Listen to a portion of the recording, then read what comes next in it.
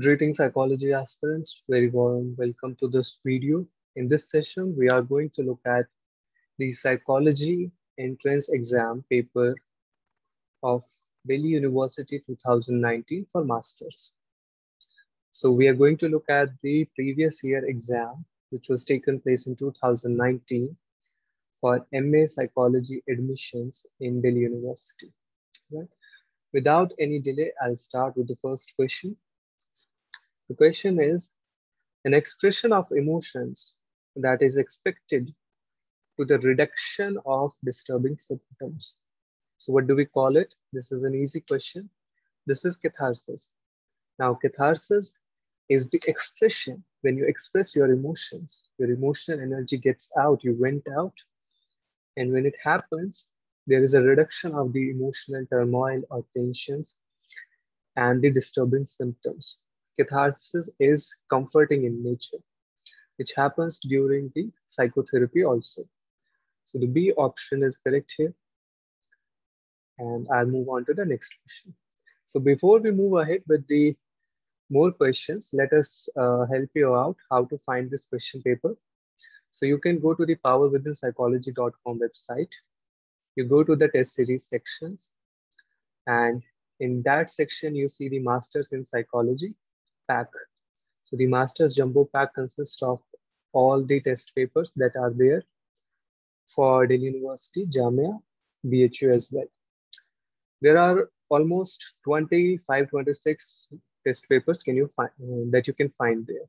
All right. So you can go just there on the website and attempt the test paper. You get all the results and the explanations as well as the solutions of the questions. Also, you can find the link of the website in the description of the video. You just click on it and it will redirect you to the website. Now moving on to the questions. Second question, a self-report questionnaire for assessing aspects of the self-concept, which is this technique. So most of these techniques are used in researches, and projective techniques can also be used in the assessments and diagnosis also. A self-report questionnaire is specifically Q-sort technique. So Q-sort technique or the Q assessment, Q methodology is basically done for the systematic study of participants' views to understand their views. So if you have different participants, if you want to understand their stances and their positions and their views about the topic, then you can use the Q methodology or the Q sort technique to for your research basically. So the correct answer will be option D here.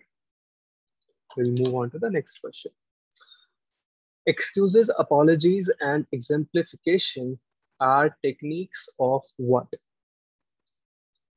So this is impression management, where you want others to see yourself in a specific way, and you use excuses, apologies, and examples to explain your behavior or to excuse your behavior that I'm like this because of this. So these are just to maintain an impression of what you are, how you are over others. So that is impression management. We will move on to the next question. Tests that involve comparing an individual test score to an objective standard, simply so. So when we use these kind of comparison uh, between your score and some external criteria, so that becomes the criterion referenced test. So you are comparing your scores, your performance to an expected or objectively set criterion that is out there. Next question, which of the following is not a pattern of attachment assessed by strange situation and attachment Q-sort? So for this, the correct answer will be option D. As you might get an idea after seeing this question, that disorganized, avoidant, and resistant are somehow dysfunctional or clinical attachment styles also, which are observed. And this particular assessment doesn't focus on the interactive attachment style, which is not that of a major concerned also. So option D will be correct here. Next question, the term dash refers to any environmental agent that causes damage during the prenatal period. So during the prenatal period, any external environmental agent that can cause harm to the embryo is called teratogen. So option C will be correct here. Now this is a technical word. So if you're not aware with these terms, that is fine. You can just Google them. Teratogen is that external agent which can cause harm to the embryo during the prenatal period. Seventh question, flex time and job sharing are examples of what? So these are examples of alternative work arrangements. Flex time, which represents the flexible timings, represents the alternative hours, alternative schedules of work that an employee can do. Job sharing is also alternative work arrangement in which you can share some aspects of job. And this is an alternative way of doing your job / work. So flexible timings, flex time, and job sharing are alternative work arrangements. These are alternative work arrangements to the traditional work arrangements. Next question. Maheshwari has more awards in badminton to her name under double category than single matches. So basically it is saying that Maheshwari performs better in doubles rather than in singles. So what does this represent? This represents that having that the audience or more people has a positive effect on Maheshwari. So having a companion in this particular situation, playing a doubles match is more facilitating and a positive impact on Maheshwari. This is what we mean by social facilitation. When the social environment or presence of audience impacts your performance and mostly in a positive way. Right? So this is social facilitation. Next question. Of late, every time Karen had an appointment with her therapist, she would come with an excuse to delay or procrastinate her meetings. According to her therapist, reminds of her father, with whom she shares an ambivalent and complex relationship. So it's simply transference that the person Karen, she can see her father's image in the therapist, and due to this transference, she is unable to, or she tends to procrastinate or delay the meetings. Next question. Children's view of morality in terms of realism and fixed dictates of authority is referred to as. So this will not be distributive justice, because distributive justice is about the amount of rewards that you are giving. Ideal reciprocity is about reciprocity, that if someone helps you, you help someone. When we come to autonomous and heteronomous morality, autonomous morality are your personal standards of morality, while heteronomous morality is the outside standards of morality which has been built by some external authority. So option D will be correct here, that children view morality as established by the elders or external authority, and they imbibe that morality, and this is, they view that reality as a term in the sense of realism. So for them, morality is a realistic thing. It's about realism.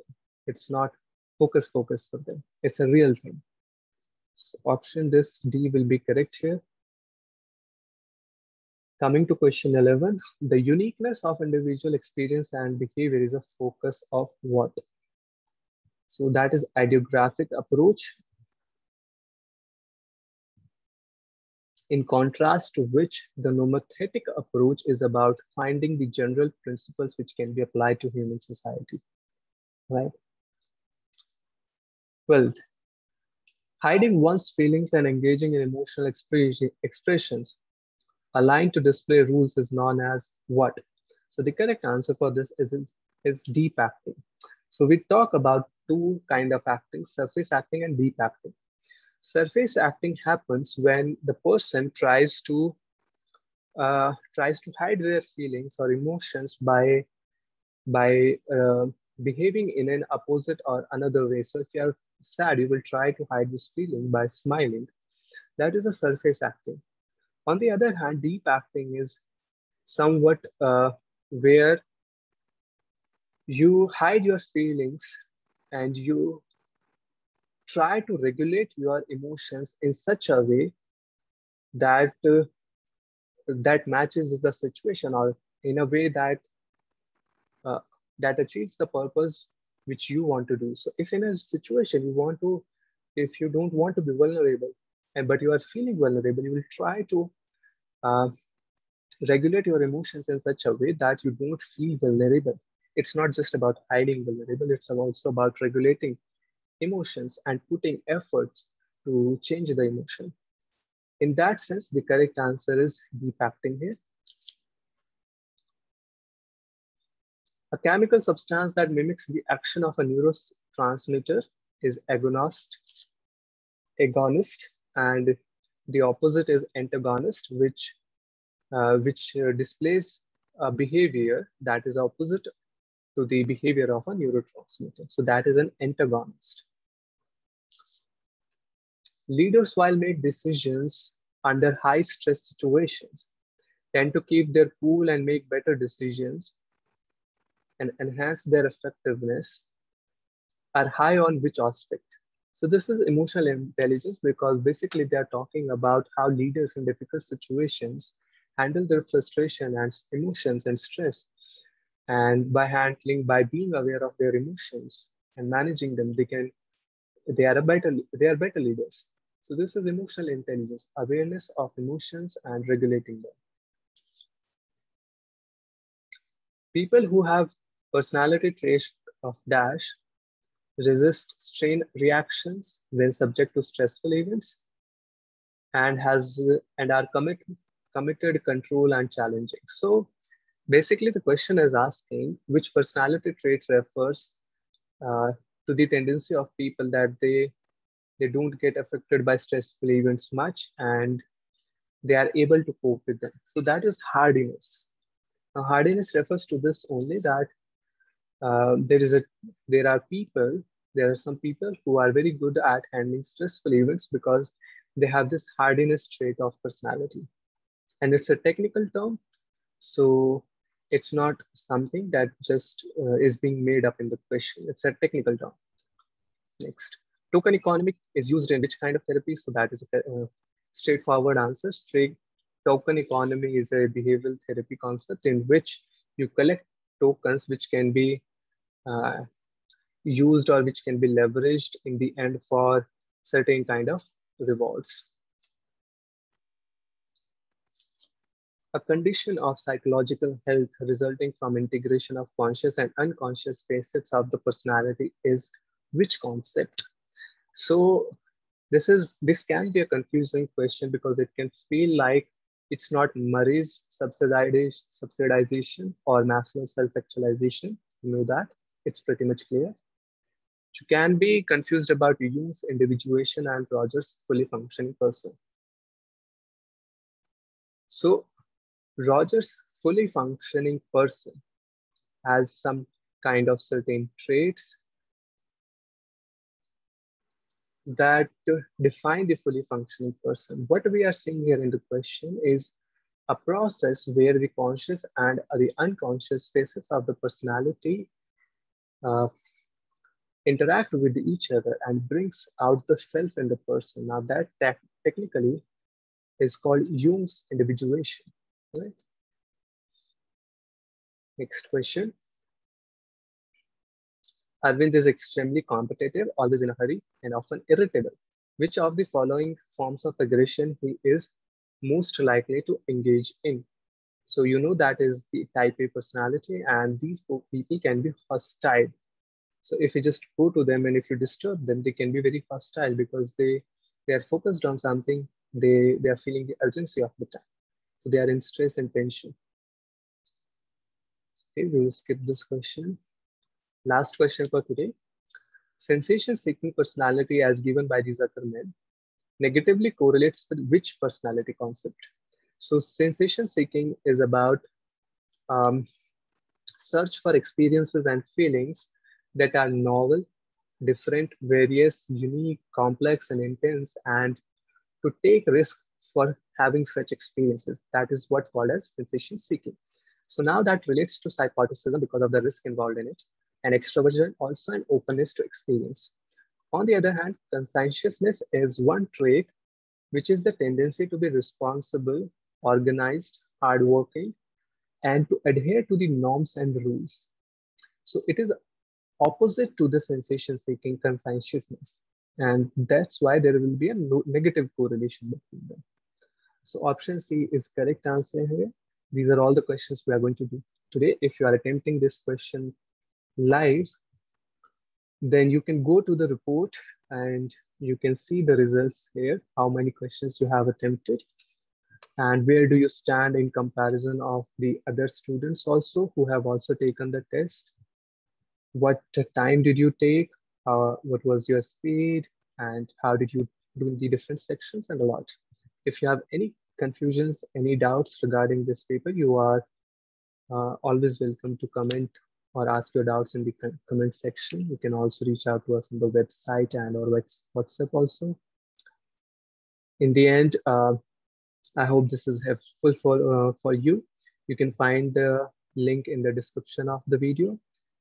And if you face any difficulty, just let us know. Take care, have good learning, and bye-bye.